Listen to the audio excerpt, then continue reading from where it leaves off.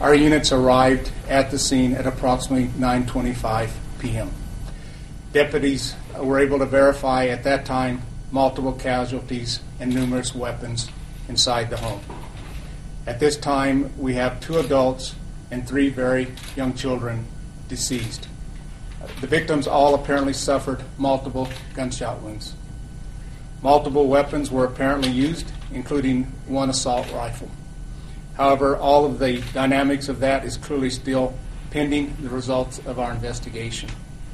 We do have 1 juvenile in custody charged with 2 counts of murder and 3 counts of child abuse resulting in murder. I've been down there with our investigators this morning. There's no other way to say it except that we have a horrific crime scene down there that we're working on, and it'll be intensive, and we'll work hard to do everything that needs to be done.